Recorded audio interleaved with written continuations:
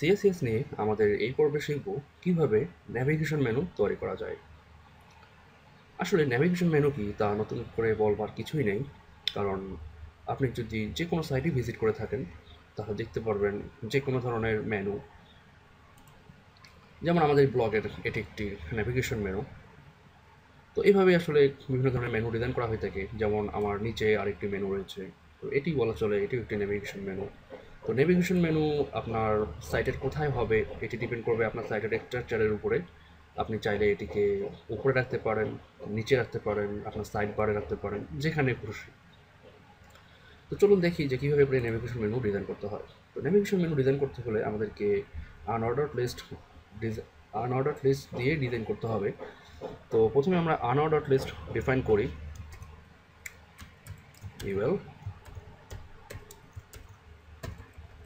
আমরা একটা আইডি দেই, যে আইডিটাকে টার্গেট করে আমরা আমাদের স্টাইলগুলো ইমপ্লিমেন্ট করতে পারবো।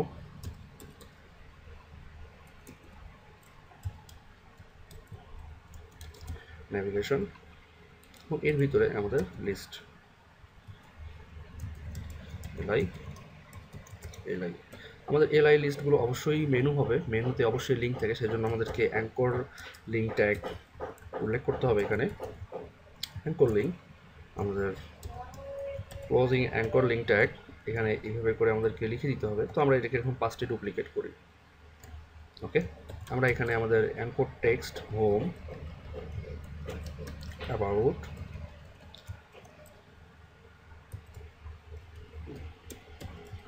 সার্ভিসেস, প্রোফাইল এবং আমাদের যে কন্ট্যাক্ট পেজ থাকবে সেই কন্ট্যাক্ট পেজ। এগুলো ডেমো ডাটা, এগুলো আসলেই আমাদের কোনো পেজ তৈরি করা নেই।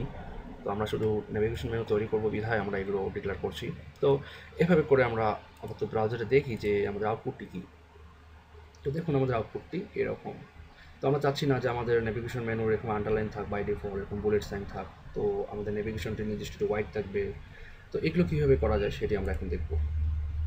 তো আমরা প্রথমেই আমাদের এই ভিউটিকে চেঞ্জ করে নিই। মুভ টু আদার ভিউ করলে আমাদের দুটি পার্টে বিভক্ত হয়ে যাবে এবং আমরা খুব সহজেই ইমপ্লিমেন্ট করতে পারবো। প্রথমে আমরা আমাদের ক্লাসটিকে কপি করি, আইডি সিলেক্টর। তারপর আমাদের এখানে যেটি আসবে সেটি হচ্ছে নেভিগেশন এলআই।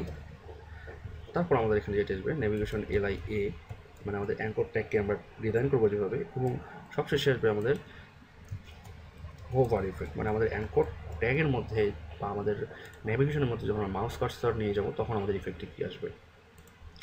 তো চলুন আমরা এখন ডিজাইনে চলে যাই। নেভিগেশন মেনুটি ডিজাইন করতে হলে প্রথমে আমাদেরকে একটি সাইজ ডিক্লেয়ার করতে হবে, যে আমরা কোন সাইজে আমাদের ওয়েবসাইটের মেনুটি দেখতে চাই। তো আমি হোয়াইট দিলাম, হোয়াইট 600 পিক্সেল, বড় করে নেই যাতে আপনাদের বুঝতে সুবিধা হয়। মার্জিন আমি মার্জিন দিলাম 0 পিক্সেল অটো, যাতে করে আমাদের মার্জিনটি আমাদের ব্রাউজারের সেন্টারে দেখায়। দেখুন সেন্টারে দেখাচ্ছে। ওকে, এরপর আমাদের নেভিগেশন মেনুতে একটি ব্যাকগ্রাউন্ড দিতে হবে। ব্যাকগ্রাউন্ড আমি দিলাম রেড এবং আমার ফন্টের কালার দিলাম হোয়াইট। দেখে আসি কালার হচ্ছে কিনা। তো দেখুন হচ্ছে, এখানে কালার সুন্দর। তো এখন আমাদের যে কাজটি সেটি হচ্ছে আমাদের লিস্টকে স্টাইল করা। তো এখানে আপনি ব্রাউজারে খেয়াল করলে দেখবেন যে আমাদের লিস্টের পাশে বুলেট সাইন রয়েছে, তারপর আমাদের এখানে প্যাডিং রয়েছে, মার্জিন রয়েছে। তো এগুলোকে আমরা রিমুভ করবো। তো প্রথমে আমরা লিস্টকে ডিলিট করি, যেহেতু আমরা বাই ডিফল্ট আমরা কোনো বুলেট যাচ্ছি না, নান। আমাদের প্যাডিং যাচ্ছে না কোনো 0 পিক্সেল, আমরা মার্জিন যাচ্ছে না কোনো 0 পিক্সেল। এবং আমরা চাচ্ছি যে আমাদের যে লিস্ট আইটেমগুলো রয়েছে, মেনুগুলো রয়েছে, সেগুলো লম্বালম্বি না দেখে আমাদের চড়াভাবে দেখা বা ভার্টিক্যালি না দেখায়, হরিজন্টালি দেখায়। তো সেই জন্য আমরা এটাকে ডিক্লেয়ার করবো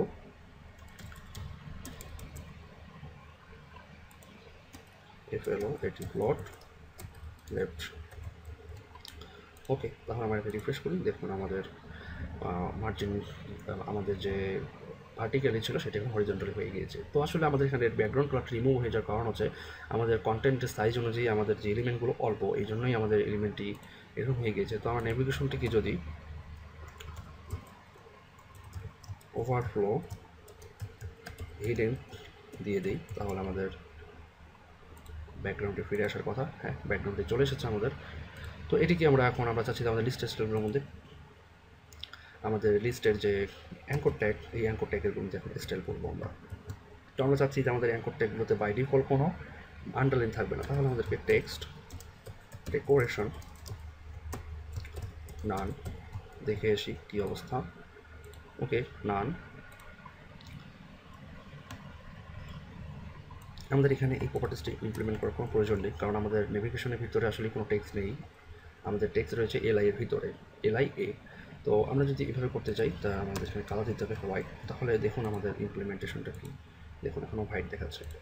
আচ্ছা, তাহলে আমাদের এখন আমরা চাচ্ছি যে আমাদের প্রতিটি এলআই এর ভিতরে যে অ্যাঙ্কর লিঙ্কগুলো রয়েছে সেগুলো পেডিং হবে বা একটির থেকে একটি দূরত্ব বজায় রেখে দেখাবে। তাহলে আমি দিই যে আমাদের টপ এবং বটমে 5 পিক্সেল এবং লেফট এবং রাইটে 10 পিক্সেল করে প্যাডিং থাকবে। তাহলে দেখুন এখন এটি টপ এবং বটমে 5 পিক্সেল, লেফট এবং রাইটে 10 পিক্সেল করে দেখাচ্ছে। তো আমি এখানে আমাদের লিস্ট টাইটিংকে একটি বাড়িয়ে নিই, যাতে করে আপনাদের সুবিধা হয় বুঝতে আরও। দেখুন বাড়িয়ে নিলাম, আমার এখানে আরও অনেক জিনিস চলে এসছে। তো আমার এখন কাজ হচ্ছে আমি হোভার ইফেক্ট যখন আমি হোভার করবো তখন আমার এই ব্যাকগ্রাউন্ড কালারটি চেঞ্জ হয়ে যাবে এবং ফন্ট কালারটিও চেঞ্জ হয়ে যাবে। তো আমি চাচ্ছি যে আমার ব্যাকগ্রাউন্ড কালারটি ইয়েলো হবে,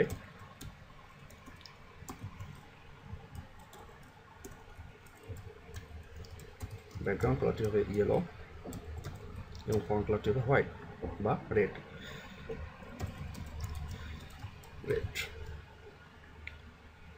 সরি, এখানে হবে, আচ্ছা আমি হোয়াইট রেডি রাখি, সমস্যা নেই। ওকে, রিফ্রেশ। দেখুন আমার যখনই মাউস ওভার করছি তখনই আমার ব্যাকগ্রাউন্ড কালারটি ইয়েলো হয়ে যাচ্ছে এবং ফন্ট কালারটি হয়ে যাচ্ছে রেড। তো এইভাবে করেই মূলত নেভিগেশন মেনু ডিজাইন করতে হয়। আপনারা চেষ্টা করুন, প্র্যাকটিস করুন, তাহলে দেখবেন এবং এর চেয়েও সুন্দর আরও নেভিগেশন মেনু তৈরি করতে পারবেন। Practice makes the man perfect, এটি মনে রাখবেন, তাহলেই সব কিছুতেই সাফল্য পাওয়া সম্ভব। ধন্যবাদ সবাইকে টিউটোরিয়ালটি উপভোগ করার জন্য।